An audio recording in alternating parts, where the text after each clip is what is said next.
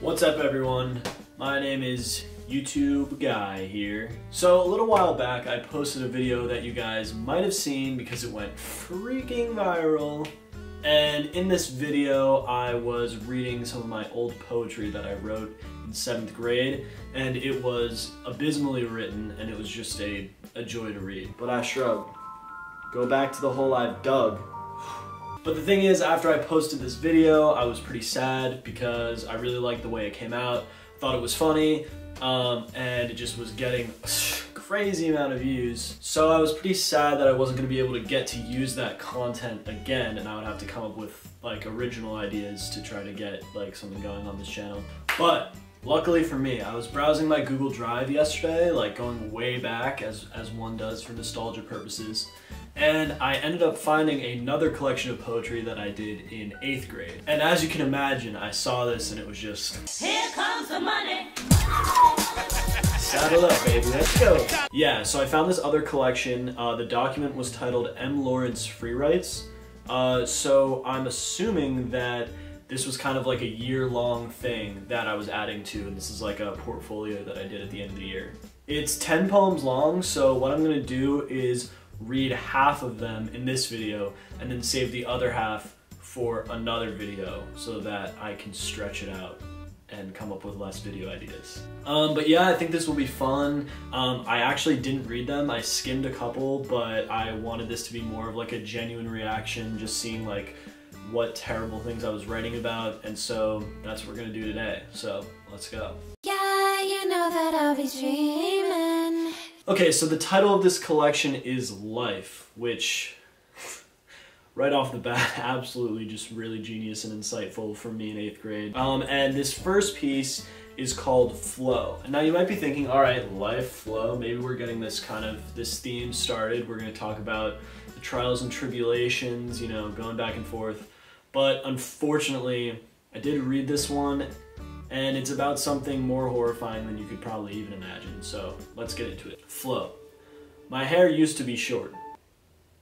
It was like fresh grass after my dad finished the long hours mowing it. It stayed that way for a long time. Like the grass, I mean. And I didn't really think about changing it that often. It was easy to take care of, the grass. It was a nice brown color, like an autumn leaf finally falling off the trees. But at some point, my father stopped cutting the leaf-brown grass. It started to grow and flow. Now it was like a brown wave swirling around. For a while it had no shape, like a black bear sleeping. But eventually it was flowing. That's the way it stayed, the leafy brown wave swirling around my skull. Okay, so I think in order for the full effect of this to really be felt, I'm just gonna show you a picture of what I looked like at this time period with this flow hair. Like, bro, I think that this piece is really just me like projecting and dreaming about what I could have looked like if I knew how to actually take care of my hair. Oh god. Also, this metaphor is kind of spooky. Like my father stopped cutting the leaf brown grass. Like I kind of get what I'm going for. Like, oh, then it started to grow. But it's also like kind of has these weird implications about like my parents not looking after me and stuff. It's not that bad, it's more the subject, but there are some lines that just rub me the wrong way. Like, it was like fresh grass after my dad finished the long hours mowing it. It's just a really like convoluted and weird kind of way to say that, so. Okay, next up, this one is called Sun in the Trees. The woods are like a second home. A home where everyone is free to live among the plants and creatures. When we're at one with nature in every way possible. Making forts and having sword fights with sticks is the most fun, and problems don't exist. I love this line, like, making forts and having sword fights with sticks is the most fun. Like, of all things I could imagine, I'm just like, yeah, fighting with sticks is freaking sick. Staring up, we see the sun peeking through the trees, joyfully watching us as we play around in the trees and leaves.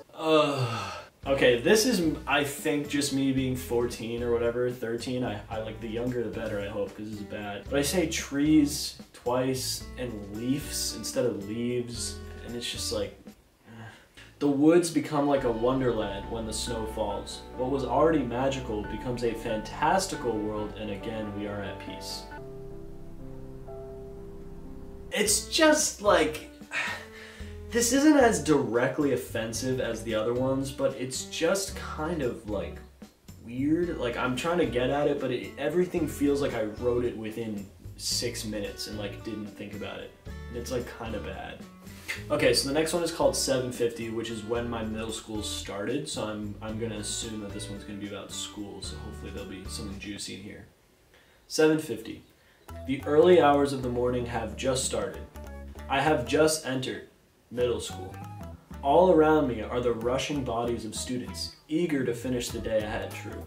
My old creaker locker refuses to budge when I try to pry it open. I literally thought that said cracker when I was opening it. I was like, whoa, this is kind of edgy. The long day is just beginning. When the locker finally bursts open, I gladly shove my giant coat and backpack inside. Basically, all of this I can tell, it's just like your teachers, when you are taught poetry, it's just like, take something normal and write it like with a lot of weird lines. And the thing is that just sounds so like bad. When the locker finally bursts open, I gladly shove my giant coat and backpack inside. Like, I guess, but what am I saying here? I'm just saying I put my coat in the locker. It would have been better. I don't know. I yawn, say hey to a few kids. Cool guy over here. And then head across the glass bridge to advisory. All around me is the early hours of sun shining on the dew-covered grass. Spotting random teachers and peers, I call out a few vague hellos.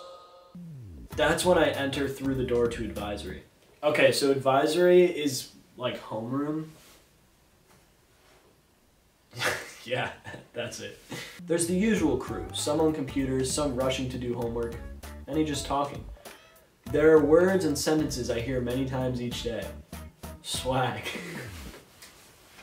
So that's like true, like people said swag, but what I love about the inclusion of swag is this poem is taking itself so seriously through the whole beginning. And then there's just swag in the middle. Like, was there an Edmodo video?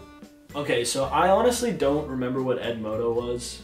So I'm gonna hit a quick Google because I have no idea what. I'm on the Edmodo website right now. I guess it's just like Google Classroom before Google Classroom, but clearly we were working on Edmodo. Does anyone have the math questions? That was probably me. I challenge you to run 2. All right. Now there we go. That's the good stuff right there. First of all, I spelled it run 2. Like I challenge you to run as well when I meant like the sequel to the game Run. But I'm gonna let it slide because Run 2 is a classic game. Mr. L cracks jokes about the day ahead. Mr. J brags about his swag. What? And I grab a computer, eager to play the newest music I found. In come the "this sucks, turn that off." I don't care though, it's just a part of advisory. Okay, this is like kind of sad, actually. This was when I was really into EDM, and I do remember I would go into advisory and watch like Ultra Music Festival after movie, like at 7:50 in the morning, which I get it that no one wants to hear that, but this is just, why did I put that in this? J and B pass around balls and punch each other. Run 2 competitions are heating up. All right, I spelled it right this time. Dr. C, principal, comes on the loudspeaker and says, "Good morning, in too many languages to count." I can see how this really won't be funny to like anyone that didn't go to my school, but like the things I'm choosing to roast are just like super funny. Like my principal's just trying to be like, you know, inclusive and get us to learn about the world. I'm just like, ugh. Before we know it, the bell has rung, the day has begun. Off on adventure. 8:05. This is another one where I just know that a teacher like was like, oh, a cool way to do your poems, like you end it with the beginning or something, or tie it back. But it's just so bad, and like the day has begun, off on adventure. The whole rest of it is so prosy and just so like swag that I'm very confused why I decided to do that. So okay, poem number 4. Honestly, I'm kind of hoping for something a little more juicy. I'm a bit disappointed with the lack of kind of epic moments that have been in this so far. So hopefully we get it with this one. Enemy. The bell of school rings. A flow of conflicting emotions sweeps me into oblivion. Oh my. Whoa, whoa, whoa, whoa, whoa. Alright, this is already kind of juicy. Also, the day is over. I was about to say maybe this is the end of the day. So you know what? Good, Matt, good sequencing, 7:50 and then enemy with the end of the day. I like it. The day is over. Happy. The bus awaits. Fear. Yo! That's kind of crazy actually, but I'm really curious like what I'm talking about here because I don't remember having bad experiences on the bus. But the bus awaits. Fear. Sadness. Walking towards the yellow beast seems to take ages. This is so intense. I take the steps up and assume my usual position. Here they come. What is going on? Am I getting beaten in the butt? Like this? What is this Hunger Games situation? I take the steps up and assume my usual position. Here they come. I cringe. If only you knew, buddy. If only you knew. Maybe today it'll be different. Maybe they were joking before. For once, change is what I crave. Oh my lord. But I am greeted with a burning fire of harassment.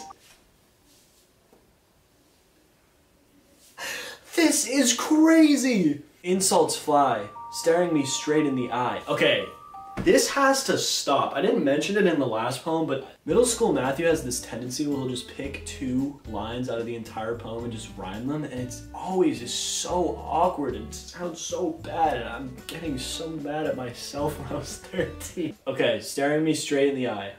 I conceal signs of sadness. You're bad at this, horrible at that. Just leave. I don't know what this is taught. Like, is this real? For all 15 minutes, I feel as if I'm in hell. Okay.